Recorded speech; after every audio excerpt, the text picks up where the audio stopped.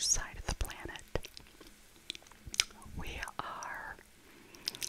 are okay and cold here. Well, I can't say cold, cold.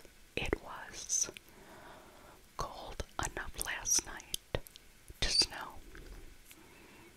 Yes, yes, if you remember the other day, I told you it was 60 degrees and we went out and got mulch and stuff, and then last night it was cold enough to snow.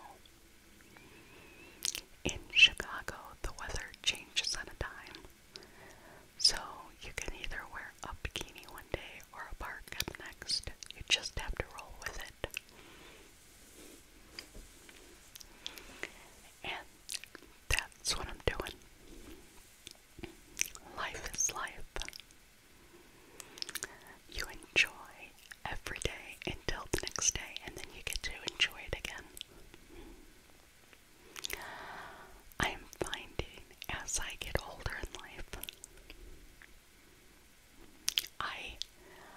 I care deeply, but I don't care anymore that, oh, I have to look perfect or be perfect or do this or do that. I'm just happy I get another day. If I get another day on this planet, everything else will sort itself out.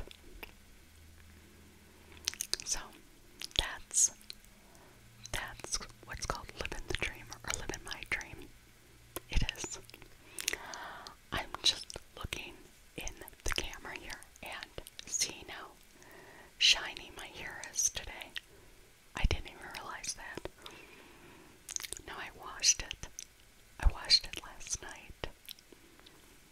And see, I do have my bangs. And if you remember, I cut my hair not very long ago, and it's already growing very, very quickly. It does. It just grows very quickly. Oh, and I've got to get another chair. This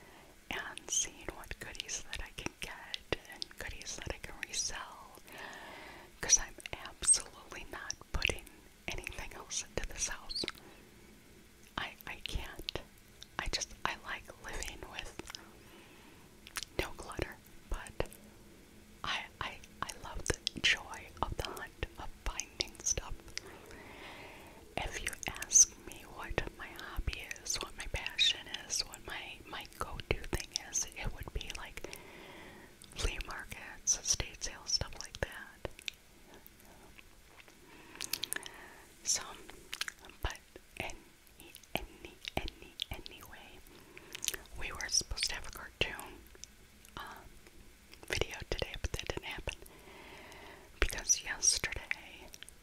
Well, I think it happened Thursday night. And I'm going through my comments, which I read all of my comments. And again, I had to come up with copyright issues. Because I was reading a book, Johnny Angel, which I thought was a public domain book, and which I found out it is not. There's a song called Johnny Angel, which I'm absolutely fine to sing on here if I wanted to, a cappella, no music of course, but not necessarily the book Johnny Angel. And I consulted with someone that knows a little bit about this, and they said, until you know all the ins and outs, just take them down. So that's what I did. I took all of my whispering reading books down. I apologize for that, but I don't want to infringe on anybody's copyright. I don't want to get in trouble for that. And so until I learn more about that, it's going to be me and you. I can still do page turning, absolutely. I can comment on anything I'd like. But I want to stay away from getting in trouble. I don't like to be in trouble. I think in the Q&A I did last week, I told you I was arrested. In 2019, I was arrested. That was a shocker. But do you want to know what I was arrested for? I was arrested because I had gotten a ticket in 1992.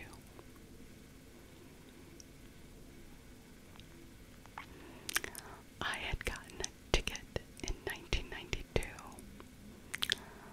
for, I was a lot younger in 1992, and I think that day I might have not had my purse on me or something, but it was, you had to show proof of insurance. You know, I didn't have my license on me, but I did have a license at the time.